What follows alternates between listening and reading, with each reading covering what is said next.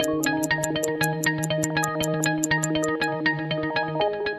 it's a quiet day for racing on Tuesday, but there's some big news off the racetrack.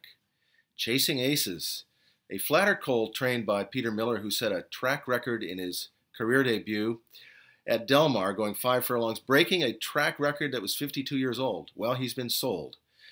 The new owner is Earl Mack and Adam Wachtel. They're going to leave the horse in Peter Miller's barn, and he will be pointed to the Del Mar Futurity, a race that's produced the last 3 Kentucky Derby winners.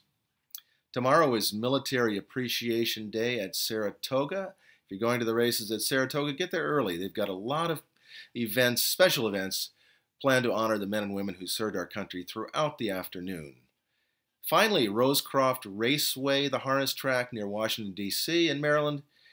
The deal to sell it to the Stronach Group has gone through. The track is now officially owned by the Stronach Group. They plan to make many improvements to the track. It's near the Washington, D.C. area. It's sure to help thoroughbred and harness racing in the state of Maryland. For these stories and more, go to PaulickReport.com. This has been the Paulick Report News Minute, presented by Saratoga Live. Go to NYRA.com/Saratoga Live to learn how you can tune in.